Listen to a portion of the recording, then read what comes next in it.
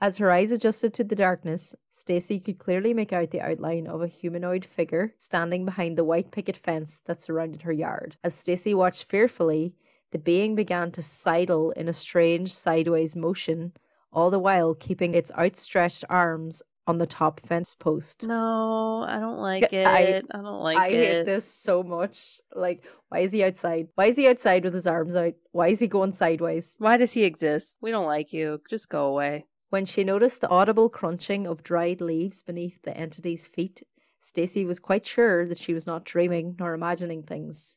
Understandably terrified, the young girl dove underneath her sheets, quaking in fear until morning.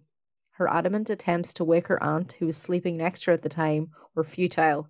It almost seemed as if her aunt had been in a trance. Oh, God. No.